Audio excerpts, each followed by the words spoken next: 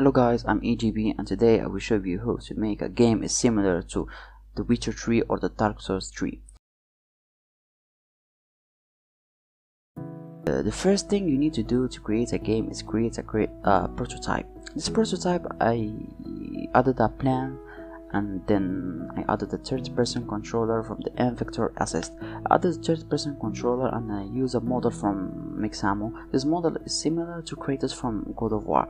After that, I start customize and edit the script of the third-person controller and edit some bones and some holders in the character.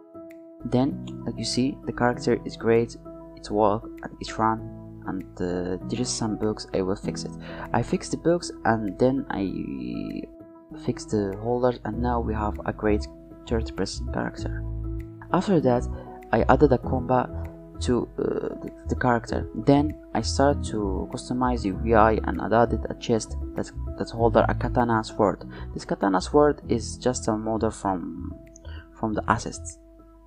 After that, I added a dynamic sky that have a cycle day night, like you see, and it's great.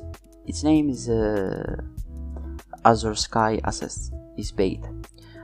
After that, you see that all things is great. I added a terrain. This terrain I added is from a free Iceland assist in assist store. After that, I used to test the ground and I added some trees. I can't add more trees because my PC is dying. So like you see now, we have a trees and we have a third-person character. We have a terrain. I added post-processing effect to make graphics cool, and like you see now, we have a cool graphics similar to The Witcher 3. Not The Witcher 3, but it's similar to it. Now I should added an enemy. I added the enemy a model from Mixamo. I customed the enemy script, and now we have an NPC, not an enemy. This NPC is just taking damage.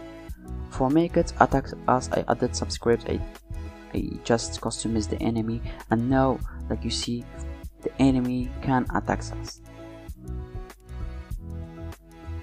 Now you see that the enemy can attack us.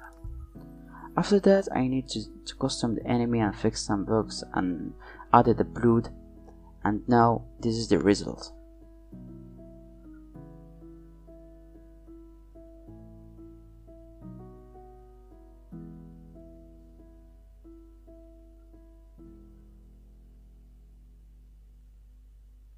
And this is the result, and I hope you like the game.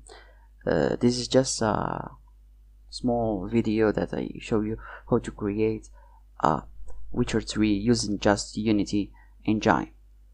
Thank you for watching, and don't forget to subscribe and like. See you in another video.